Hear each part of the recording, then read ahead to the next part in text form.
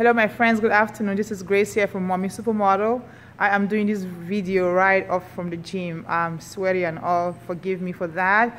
But I have an excellent question for you today. You know that I like to ask questions. Questions are excellent things. They make us think. They make us explore the unknown. They make us, most importantly, ask questions about ourselves to get to know ourselves better and deeper. And that is what today's video is about. I have a question for you. And this is it. Are you a cheapskate?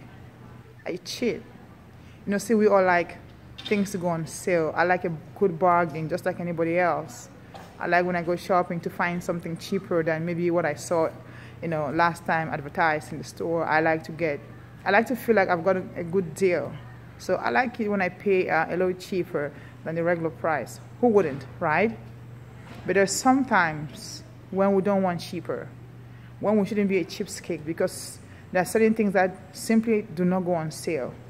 We've all heard the expression that you get what you pay for. And I think when it comes to our lives, when it comes to accomplishing things, we cannot afford to wait for them to go on sale. In fact, they never do. They're very, very precious things. They're very, very valuable things. They're things with qualities that never get degraded. Some certain things, some certain values always stay high. And so if you really do want that thing, you have to step up and rise up to the higher level and meet it and exceed it, and then get what you want. It will never descend down low where you are to meet you. So if you're ever interested in anything great, anything worthwhile, the first thing you have to realize that I have to step up, I have to climb up. So that is why I ask you, are you a cheapskate? Are you cheap in the things that are important to you? Are you putting in the time and other important resources to them? Or are you waiting for them to be devalued? You're waiting for them to go on sale? Are you waiting for a discount? Who's going to discount it for you? Who? Society? The government? Your friends and family? Your coaches? Who? And by the way, isn't this your dream? So shouldn't you be willing to pay premium for it? Even if the price were, marked up, you should be willing to pay the additional markup, because you have said this is something that is important to me. So you should be willing to pay whatever price it is to get it. So that is all I want to ask you today. I want you to really think about it. I like thinking, because that kind of introspection, that kind of stock taking, when we dig deep and get to know ourselves better, it can be wasted time. It is important to know things in the world, to study space and the oceans and the moon and stars and other people and all the wonderful subjects in the world. I love knowledge like anybody else, and it's good to know those things. But knowing yourself is best, because whatever you're going to have to execute, whatever you're going to have to do is going to come from you, from within. So you have to ask yourself, have I been playing cheap? Have I been waiting for things to go on sale for me? I love a quote that T.D. Jakes says. It says, greatness never goes on sale. Greatness never goes on sale. So whatever you want, the first step, make up your mind right now, today, if you haven't already done so.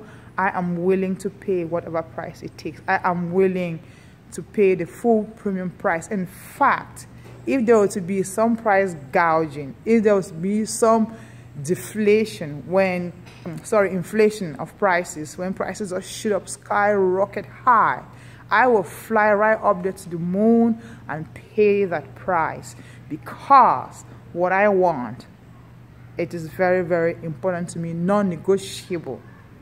So I will pay the price. So make sure you're not cheap in the very important things. There's certain things that you can, pay a low price for, sell for a lesser value, but there's certain things you shouldn't just compromise on.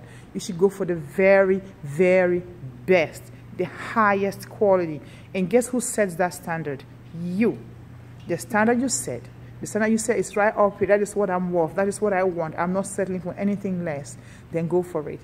But more importantly, be willing to pay the price it takes. Be willing to pay for it. I love David in the Bible. There was a time when David was going to sacrifice to God. And he had gone to this guy's threshing floor. And the guy obviously had other animals. And the guy offered him bulls to do his sacrifice to God. And David said, no, I will not offer anything to God that didn't cost me anything. So he paid for for the bull before he made a sacrifice. This was a king of Israel. He was the king, and this guy was trying to show some deference to him, a kind of homage to him, to give him this bull. Say, "You're my king," a kind of sign of respect. But David, even though he understood that, but he understood a much more important principle, that what I have to give, it has to cost me something for it to be worth something. Let me say it again. The price I pay for this indicates how much value I attach to it. How much I'm willing to pay for it is the only way I can indicate, I can express how important it is to me. If I'm willing to pay $1, that's how much I'm saying this thing is worth to me. If I'm willing to pay $1 million, that I'm saying that's how much it is worth to me. Don't let anybody try to pay anything for you to indicate a value to you that for a price that they're not willing to pay. If someone tells you, "Oh, I think that is worth $10,000," and then when it comes time to pay, they only want to pay you the $1 in actuality, in reality, in the really truth, in their hearts, is the value that I have assessed that asset or product for. People only pay the price that they think something is worth to them. It might not be what it's worth to you, but it's worth to them. And the same thing with you. So the first point is knowing that this is very important to me and this is how much I'm willing to pay for it. And the second thing is that if I'm the one selling, if you are coming to get something of mine that I have set the value a certain way, I'm not willing to relinquish it for anything lower than that. Whatever it is, maybe it's your friendship, maybe it's a relationship, maybe it's a business, whatever it is you're trying to enter into any transaction, any partnership of any kind, of any sort with anyone, you should know your price. You should say, this is the price at which I'm going to participate in this relationship. This is the bar for me. I will not go lower than this. If you're not willing to play with me at this level, forget it. This is my standard. This is the value. This is how I have assessed this. This is how much it is worth to me. And I will not let it go for anything lower. I will not let it go for anything less than this. It is not that I'm trying to be obstinate, stubborn, uncooperative. No, I'm just saying I prize this too much. It is important to me. And if you want to play this game with me, then you ought to understand that and play where I want to play. I'm not being unfair. I'm just having a certain standard for myself that I want to stay here. I don't want to go any lower. And if you don't understand that, that is fine. I'll keep looking for the person who wants to play at this level. Don't cheapen yourself. And don't also cheapen your dreams or cheapen your goals or cheapen anything that you want. Again, the price you are willing to pay is how much you're really indicating that this thing is important to you. If you're not willing to pay for it, then it is not yet important to you. Because let me tell you something. You're always paying for something. It's like a budget, right? When you sit down, maybe your budget, you make it at, for every month, every week, however long the duration is. The things you include in your budget, that is what you're saying, those things are important to you. The things you leave out, you have essentially said those things are not important. And the things that you attach more, you allocate more money to, for example, you're saying those things are more important. Now they are in the budget and they're also precedence in the budget. It's like also your friends and other relationships. You have many different friends, but the ones you're willing to give up time for, some you're willing to give maybe just a few hours in a week or a month even, or a day. For some, you will drop everything and run to them. So the ones that you're willing to spend more time with, the things you're willing to spend more money on, that's how much you have assessed in your life and said, these things are important to me, it's made the budget and I'm giving more money to it.